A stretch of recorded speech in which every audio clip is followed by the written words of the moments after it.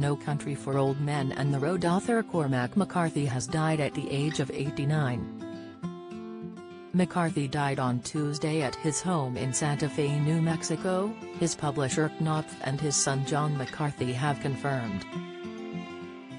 A statement announced the sad news, which read, Pulitzer Prize-winning author Cormac McCarthy died today of natural causes at his home in Santa Fe, New Mexico. He was 89 years old.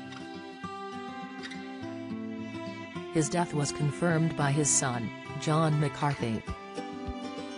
McCarthy became known as one of the greatest writers in American literary history during his career as an author.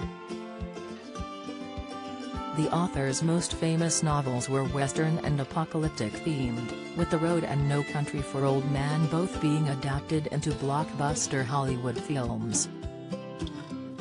Fellow American author Stephen King took to Twitter to pay tribute to him, writing, Cormac McCarthy, maybe the greatest American novelist of my time, has passed away at 89.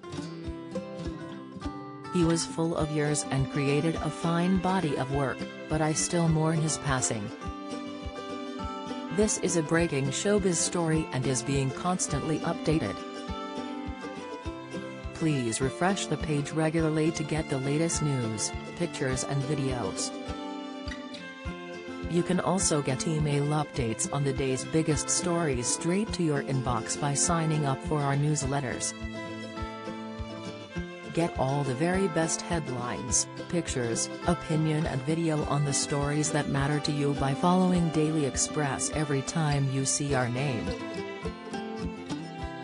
You can follow us on Twitter at ExpressCeleb for all the latest showbiz news and keep up to date with your must-see news, features, videos and pictures throughout the day by following us on Facebook at Daily Express.